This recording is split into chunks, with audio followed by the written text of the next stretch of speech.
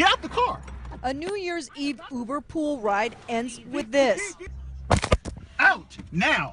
Kristy Ortiz says that was her being smacked by the driver near Hollywood. She says the video ends before she was dragged from the car and assaulted again.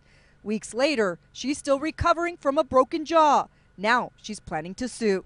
And I spent days in the hospital getting reconstructive surgery. We blurred the driver's face because he has not been charged. In fact, he tells the LAPD he's the victim. He also had some injuries and filed a police report accusing Ortiz of battery.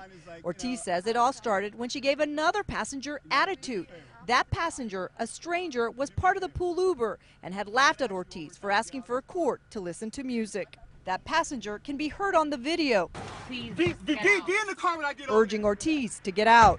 Ortiz says she refused because it was a dangerous area and she was far from home, and calls her injuries unprovoked. Her attorney says Uber also shares blame. Uber has chosen not to provide us simple answers to basic questions.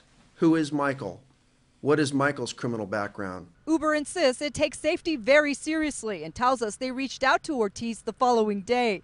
Her attorney says they only contacted a family member. In the meantime, the LAPD is investigating. A detective tells us neither Ortiz nor the driver has a criminal record. Police now want to talk to the other passenger, hoping she can tell them what happened.